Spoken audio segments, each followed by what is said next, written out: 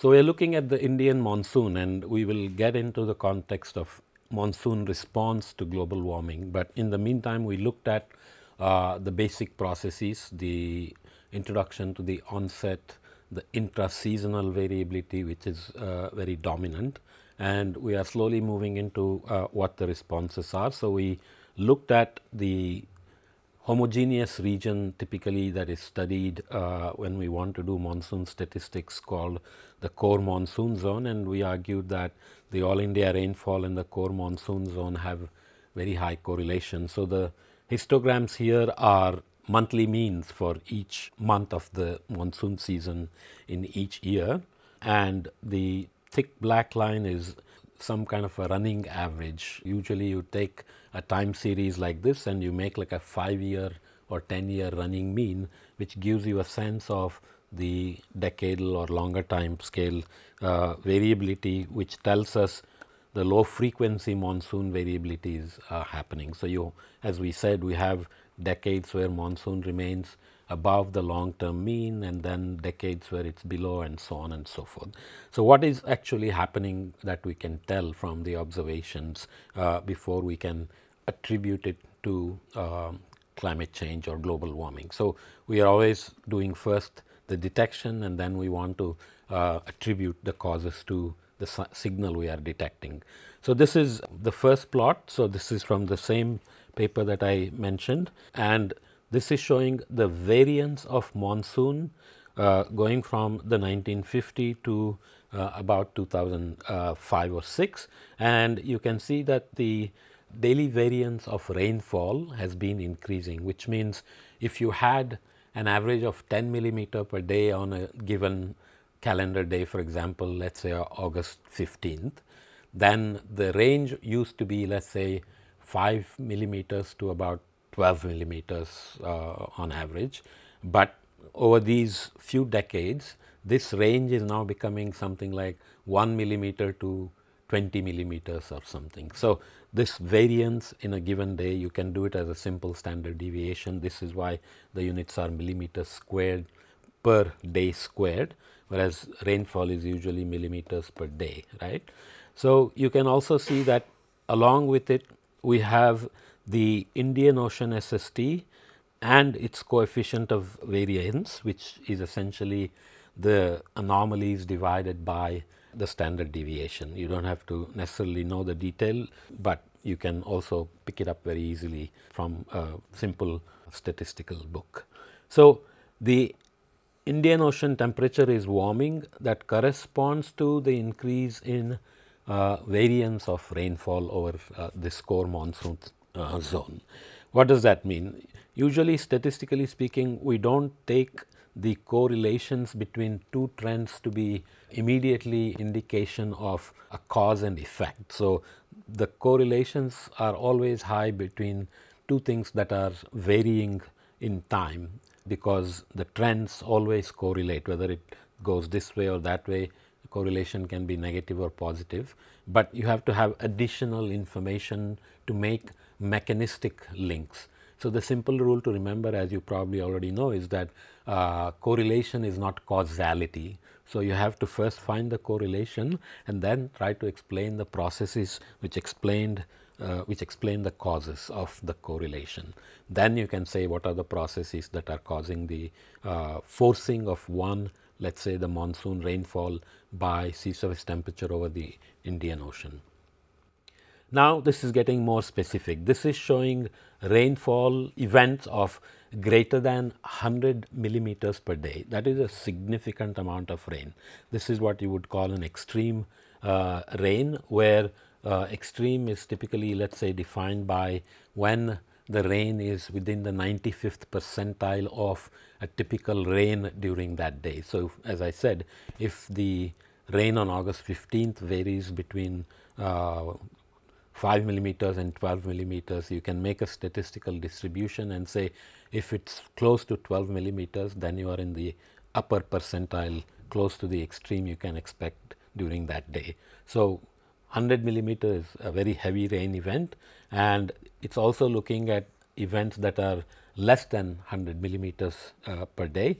We say greater than 5 millimeters per day because when it gets too small in the amount, then it's basically like drizzle. So we want to have rain rates that are significant at some level.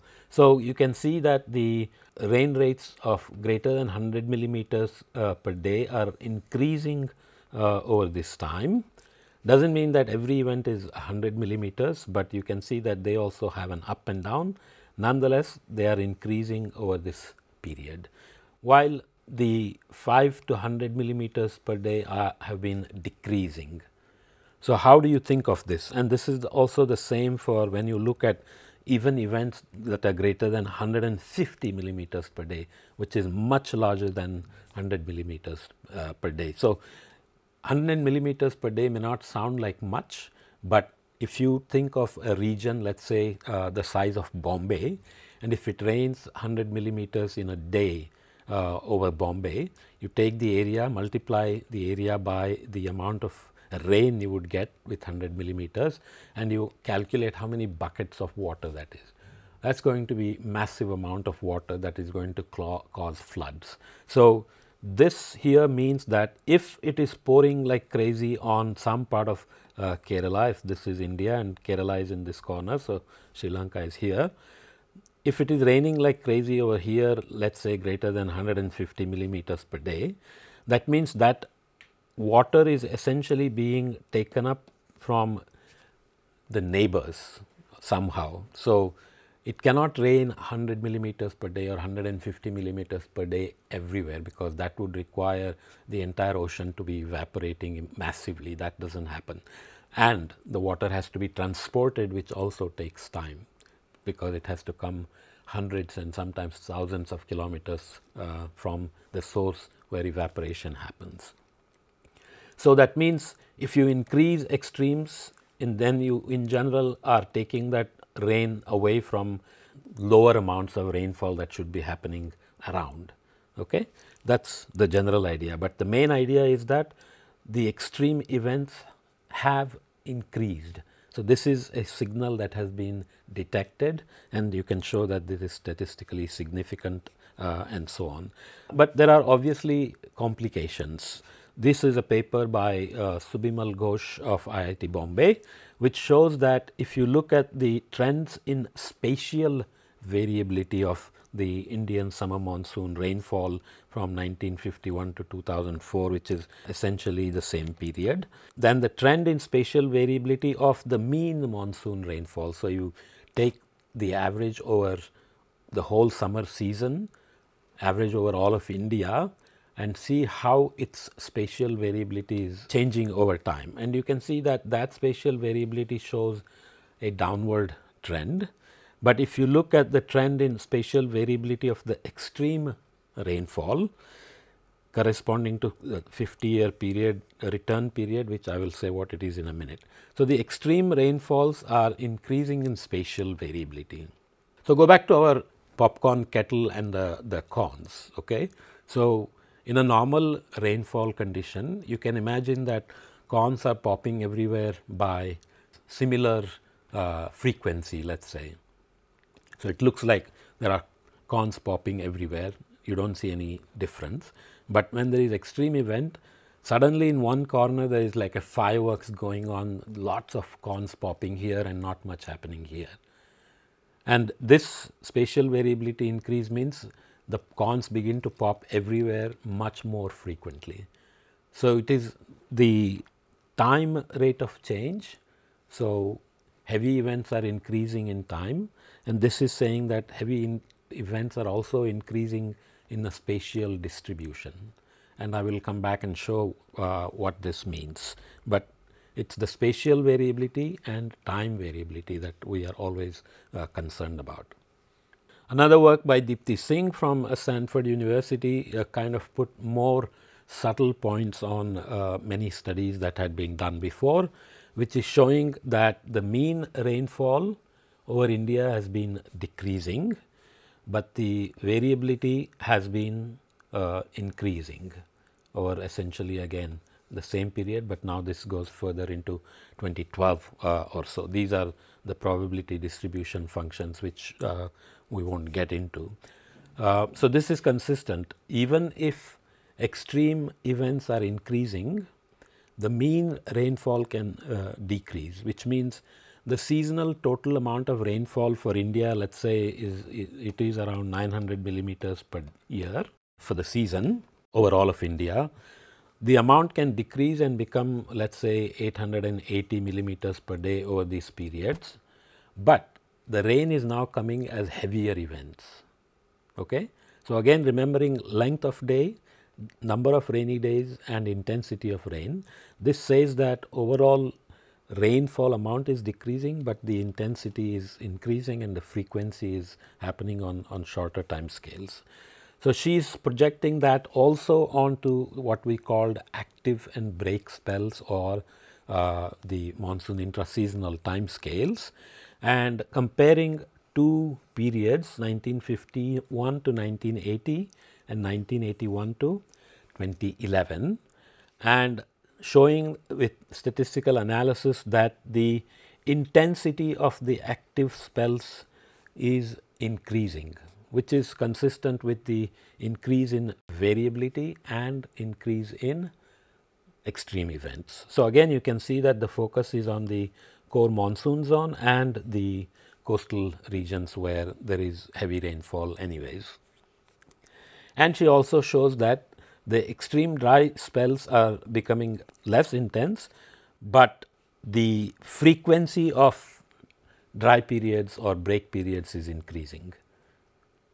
Okay. So, we looked at the distribution of rainfall for a few years as an example here, and said that during a dry year typically you have longer break periods and fewer active periods. So, what she is saying is that this is just for particular years.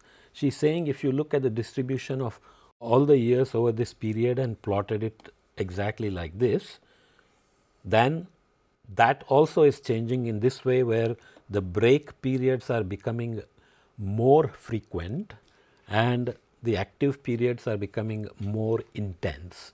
So, again it re-emphasizes the message that even though we always think of monsoon as a season and seasonal rainfall, the distribution matters, and every change that happens in the monsoon, either it is because of El Nino or La Nina, or because of global warming, or even because of ice ages, it always seems to project onto, or it always appears as changes in active and break periods or intraseasonal oscillations. That is kind of bad news in the sense, if crop calendar depends on active and break periods, then we must be able to understand better the active and break periods and how to predict them and so on. So, I will show some predictions at the end. Okay. So, these are kind of again multiple messages, but they are all consistent.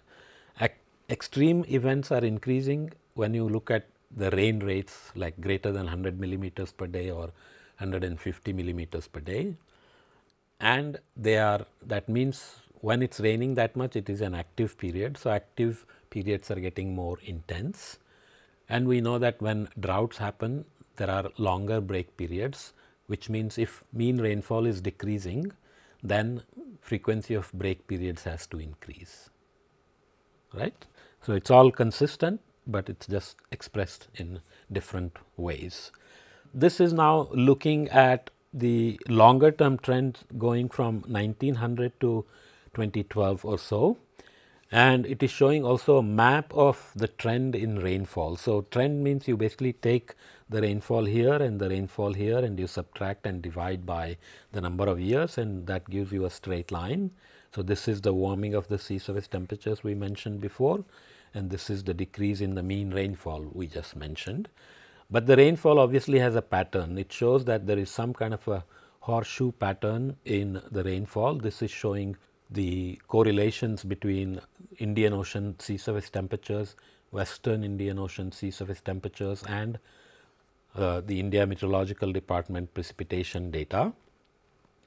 And this is showing the same thing with a different sea surface temperature product, and arguing that both have very similar patterns, where over a large part of this core monsoon zone, there is a negative correlation, which means a warm sea surface temperature is causing a decreasing rainfall. So, the correlation will be high because both are trends, as we said, but this map shows that there is a pattern to it, and so then you can begin to look at more rigorous attribution to say how is it that warming sea surface temperature is reducing rainfall over India in this pattern. Obviously, you can already begin to imagine that if southwesterly monsoons winds are involved, then warming over the ocean must somehow affect either the circulation or the amount of water vapor coming in with the winds, or both, correct? That's kind of how we go about. So, you have to always look for the causal links between the two quantities that you are correlating. I already mentioned this, but let me re-emphasize. So, this is the seasonal distribution of rainfall for last year, which is 2017. And in 2017, it was considered basically a normal year, in the sense if we average rainfall over all of India, it was probably within about 4% of the long term mean. So, it was within 4% of the 900 millimeters or whatever the current mean rainfall is when you average over a few decades. But you can see that that does not mean that it has been normal all over India. So, it had rained a lot over these western parts, Gujarat, Rajasthan, and some parts of interior Maharashtra, Karnataka, and peninsular India.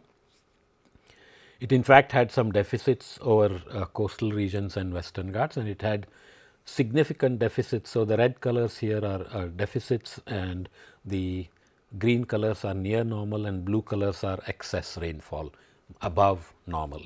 So, large regions were actually below normal, but when you average, it looks like all of India was near normal, which is okay, because it turns out that the total amount of rain does correspond to grain production, and it does matter for water availability for industrial use, domestic use, agriculture, and so on. So, there is a value to look at the all India averages, but when you talk to farmers, obviously farmers sitting here want to know how much rain they are getting, and they will be affected by having a deficit over the season.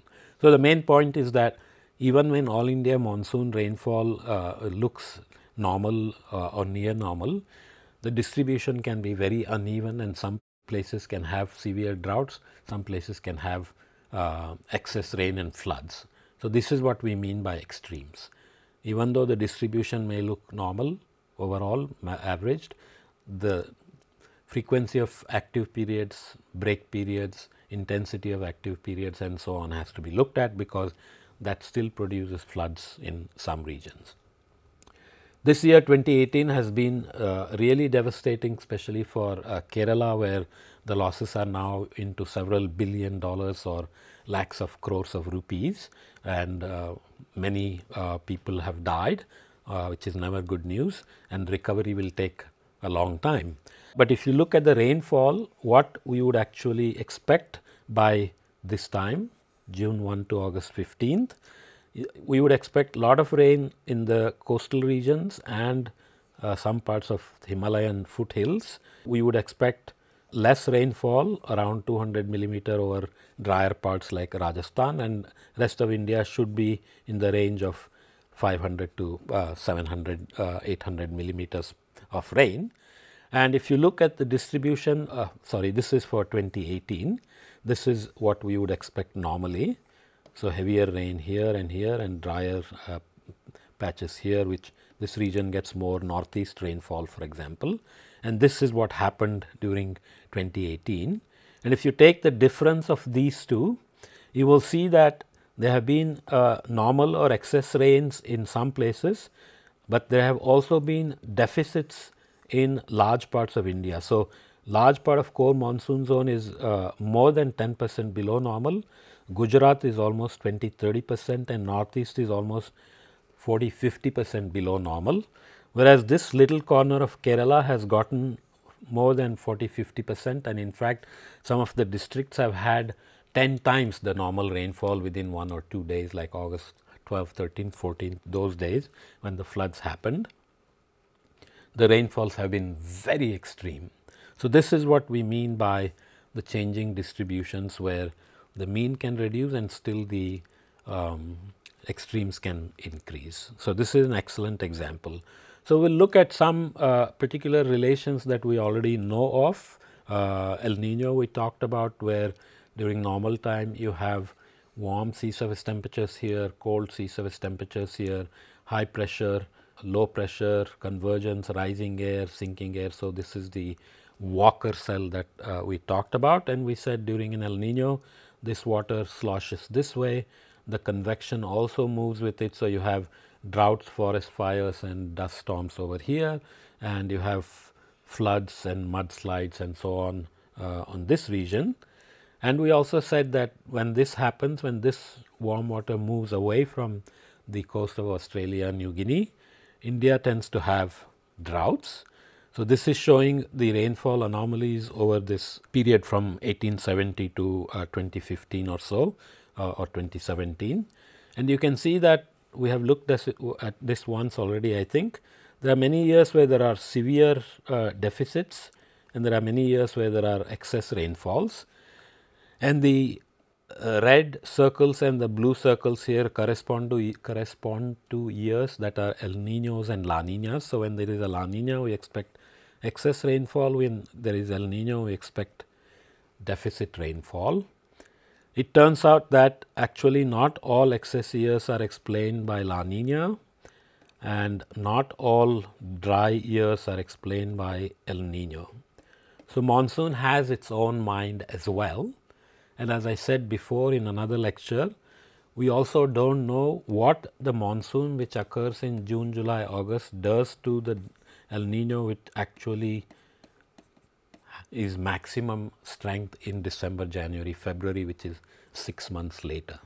So, there is some research going on which tries to see if the monsoon can somehow affect the growth of El Nino, but nonetheless, from climate prediction point, we should be aware that there is a high possibility that El Nino will reduce the rainfall, La Nina will increase the rainfall, but there are years when we do not know that.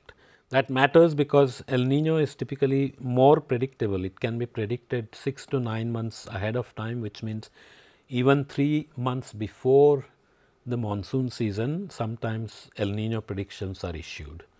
They may be wrong sometimes, like in 2012-14 and maybe in 2018 already they had called for an El Nino, but it does not seem like an El Nino is coming.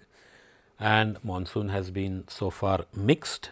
We have to wait till September to see what the overall number will be, but we can see that there are large dry regions and there are some very wet regions. So, we have to be careful about where the predictability of monsoon comes from, because it is useful to predict all India monsoon rainfall, and maybe it is easier in some ways, but we always must be able to predict the distribution of rainfall and hence the active and break spells as well. So, I mentioned El Nino and said we do not know where the predictability comes from all the time, and that nicely segues into this study by a young scientist and student from INCOIS Hyderabad, which has shown with several papers now that the El Nino and La Nina like behavior in the Atlantic Ocean also affects the Indian monsoon. Okay? We did not talk about this. There are El Nino like behaviors in the Indian and Atlantic Oceans as well, but because these oceans are much smaller than the Pacific Ocean, the El Ninos here do not last for 9 to 12 months as they do in the Pacific Ocean, which is very big.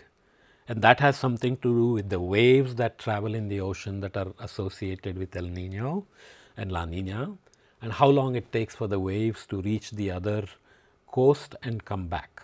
So, if they are generated on this part, it has to go hit this coast and come back to change the process. That takes only 1 or 2 months in the Atlantic and Indian Oceans, whereas for the Pacific is much bigger. So, it takes 9 months to do that. So, it is 3 times longer. So, nonetheless, this is called Atlantic Nino instead of El Nino, and it also has a warm El Nino and a cold La Nina like feature. And it turns out that it has significant impact. So, this is showing the difference in Indian monsoon rainfall for a cold Atlantic Nino year and a warm Atlantic Nino year. And you can see that it has a huge signal here, which means the cold Atlantic Nino produces excess rainfall in this band and deficit rainfall in this band compared to a warm Atlantic Nino, which means warm Atlantic Nino also reduces Indian monsoon rainfall. And you can probably now begin to imagine how is it that the signal is coming from the Pacific side through the El Nino as well as the Atlantic Nino. What connects the two? I think you already know how that could happen, because you have learned about the ITCZ, which goes across the whole globe.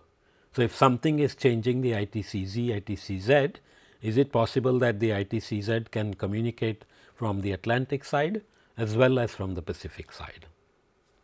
Turns out to be approximately true. There are other details that we will not get into, but already I showed the ITCZ before when we started this lecture. So, you can just keep that in mind, that ITCZ may be some kind of a conveyor of these signals globally from both sides into the Indian monsoon. So, this is again looking at the trends in precipitation that we talked about, and this is now showing the trend in the frequency of extreme events, again defined as greater than 150 millimeters per day. This is a nice paper by a young scientist from Indian Institute of Tropical Meteorology called Roxy Matthew Cole. And he has shown in a recent study that came out last year, 2017, that the number of extreme years used to be about 2 per year, but by now they have reached about 6 per year.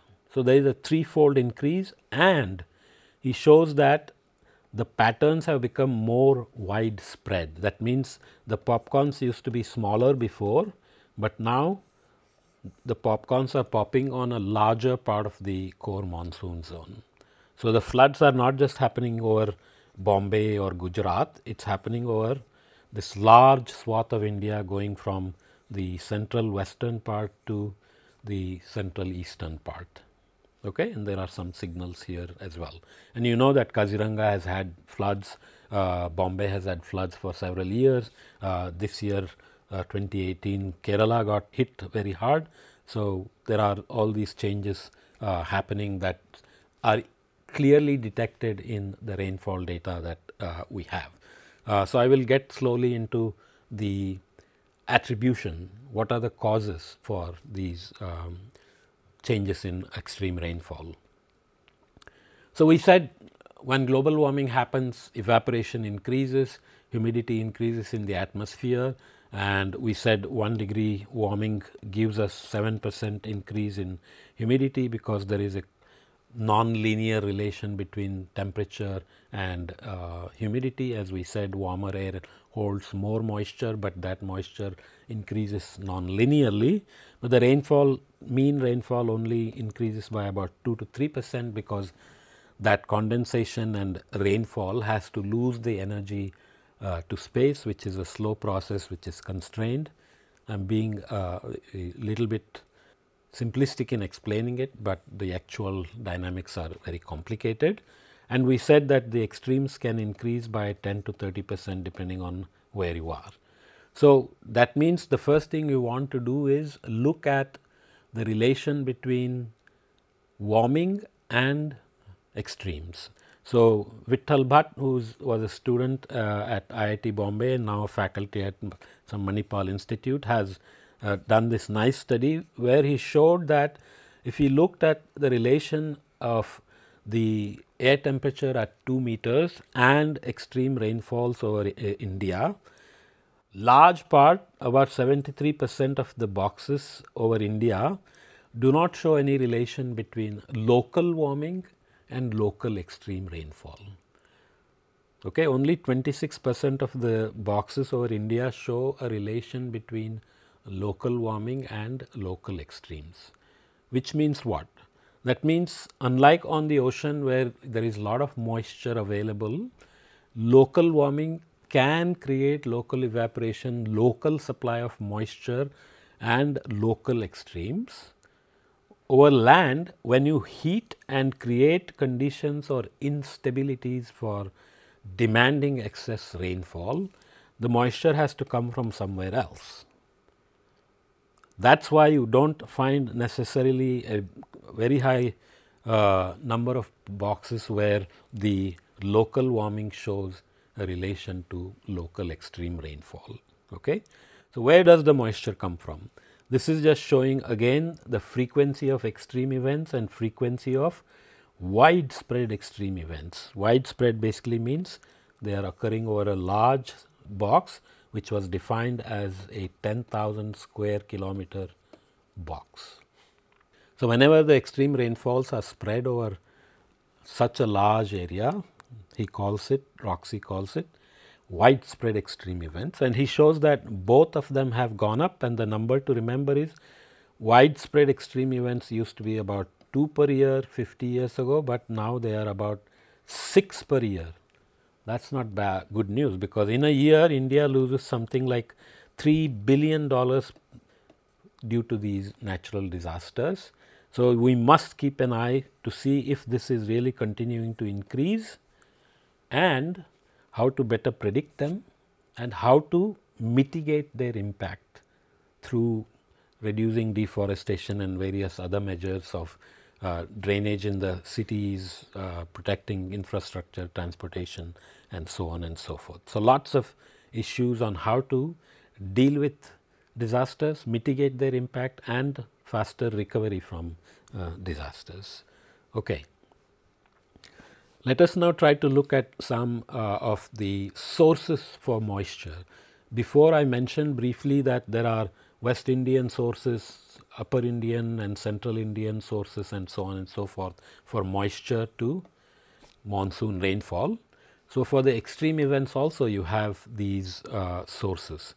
This is kind of a figure that is a bit hard to explain, but essentially what you do is, if you want to look at the rainfall over this region, then you track the water back and see where it evaporated and when it reached here. So, you take the time that extreme events happened here and show that the moisture is basically coming from the Arabian Sea, which is about 36%.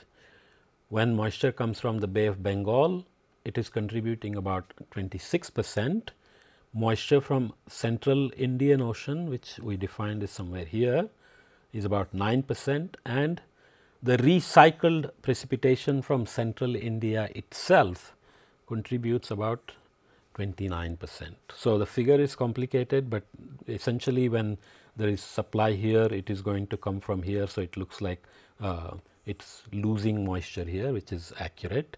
This is showing moisture is being lost here, which is not being seen, moisture being lost from Bay of Bengal, and so on. Okay.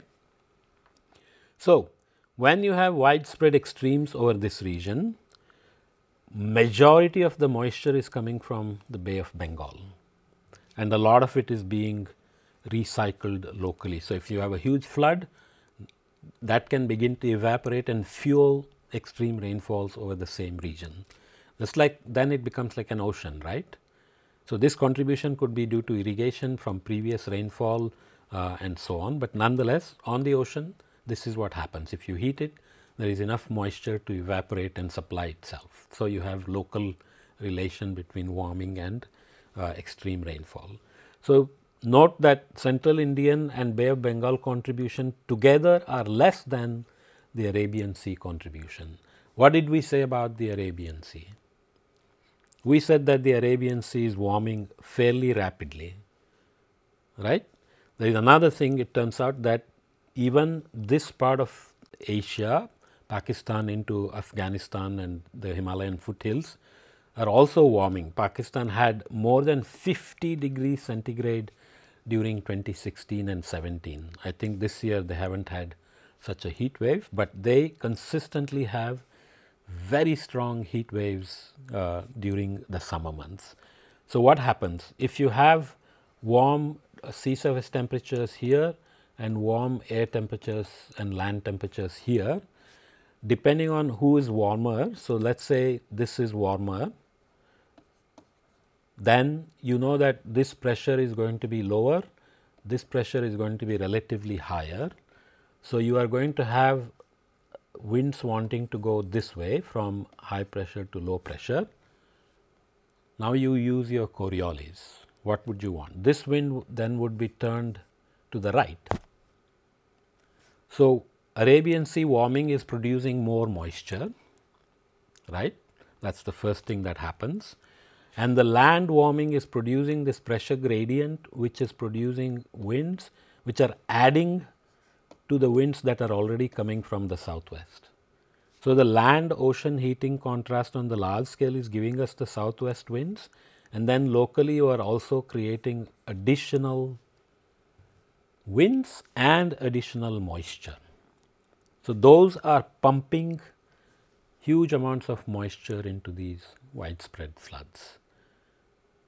This is the attribution aspect of the relation between warming and extreme events. So, it is always very detailed process, models are used, data is used, statistical analysis, dynamical analysis, thermodynamical analysis are done. Dynamical means winds, moisture transport, thermodynamical means evaporation, condensation, clouds, rain and so on. So, is this really working this way? So, if you look at the long term trend, we said this is the region of widespread extremes going from 2 per year to 6 per year. If you look at a particular day like 2nd August 2016, where there were massive floods over Bombay, but those floods were also quite widespread over the same region. So, that means that the long term trend is already being acted out in each year since about 2012 or so. We have had many floods in 2012, 14, 16, 17 and now 18. So, this is not something that we can take lightly. So, this is how the monsoon is responding to the warming that is happening not only over the ocean, but also some parts of land. Okay? So, let us try to kind of then put together the whole monsoon response in a broader context. We said monsoon has an onset and a withdrawal, right. So, this study by Sahana, who just finished PhD from IIT Bombay, showed that this is showing the onset on mean, long term mean, which is let us say something like June 1st, and she is looking at the deviation from the long term mean for periods before 1976 and for periods after about 1976, which is turns out to be a year where there was a rapid acceleration of warming and some kind of a climate shift that happened, that is seen in everything from thermocline, sea surface temperatures, zooplankton in the ocean, fish, salmon, sardine, anchovies and so on and so forth. So, there is many evidences across all the world that some kind of a shift happened, and she shows that the monsoon onset typically used to happen earlier than the mean before 1976. After 1976, the monsoon has typically been arriving a few days later than it used to. Okay? So, you can see that the onset date varies quite a bit, but still there is a shift to a slightly later arrival. And this is confirmed with looking at various distributions and so on. And the distribution has clearly changed in terms of onset days for the period 1948 to 1976 compared to the period 77 to 2011. Okay? So, remember we said the monsoon season has an onset and withdrawal. If onset shifts, then we have to also look at what the withdrawal is doing and then see what it means for the length of the rainy season and what it means for number of rainy days and extremes. So, extremes we already said widespread ones are increasing. So, let us stop with this figure, which is showing some nice work by Sabir Ali from Indian Institute of Tropical Meteorology, which showed that during the same period the withdrawal has been occurring typically few days earlier. The withdrawal in general happens somewhere in the third week of September, and he's shown that with the climate shift, the withdrawal has been happening earlier and the length of the rainy season has gotten shorter. Okay? So, it is not just that extremes have increased, onset is delayed, withdrawal is earlier, and the whole rainy season is being squeezed by a few days. So, we have to put all of these together. The mean is decreasing, length of the rainy season is decreasing, and extremes have increased, which means if you decreased the mean and reduce the rainfall length of rainy season, you can distribute the smaller amount of rain over smaller number of days and have even distribution of rain, which would be nice for the crop calendar because they can adjust the growing season and sowing days and harvesting days and so on. And in fact, in older days people used to store, let us say, varieties of millets which can be harvested in 2 months, 3 months and 4 months and so on. So, based on when the rain started, they would use the appropriate variety of the seed. Okay? But now we are saying that the rainfall season has been squeezed and the decrease in rainfall is more than compensated by this huge increase in extremes, and the extremes have become more, not only more frequent, but more widespread. So, there is a threefold increase in these widespread extreme events. We will come back and try to put some more details of what else has changed and what it is that we are doing about it. What are the models saying? How good are the predictions? And what can be done in order to use the predictions to mitigate the impacts, which means get better prepared for the impacts and also to better faster recovery after the disaster happens, like Kerala. Now, we will be watching very carefully because it was such a large scale devastation. How are the recovery operations working and how quickly everything will come back to normal? Obviously, it will not be few days or few months, it will probably be few years, but still it is very valuable to learn lessons, because from the 2005 flood in Bombay, we learned a lot and showed that by 2017 when the big flood happened, many changes were made in the decision making process of warning people, closing schools or working from home instead of going to office and so on. Number of deaths were reduced. Of course, there are other details like changing building codes, not allowing building on dangerous slopes or removing vegetation from slopes and so on and so forth. But we will see that there is some good news among all this devastating news about increasing widespread extremes and so on, that India is making better predictions. So, we will discuss that when we come back. See you next time.